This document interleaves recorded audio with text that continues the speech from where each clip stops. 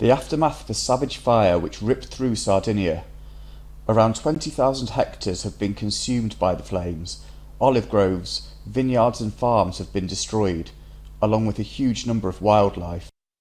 In the western part of the island there was considerable damage to 500 beehives, with 30 million bees which are bred in the area, as well as wild bees, which are fundamental to biodiversity in agriculture.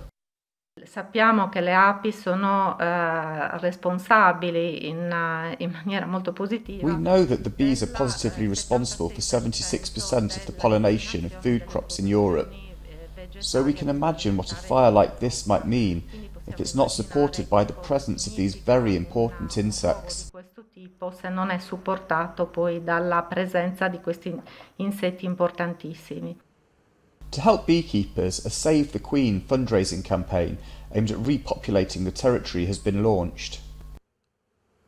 Con 10 euro With €10, those who take part in the campaign donate 3,000 bees. With €80, 24,000 bees will find a home.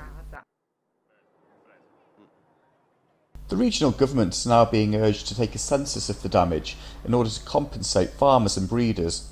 According to an estimate by the Association of Agronomists in Cagliari, the losses could amount to €1 billion. It's thought it would take at least 15 years to rebuild the woodland areas destroyed by the fires.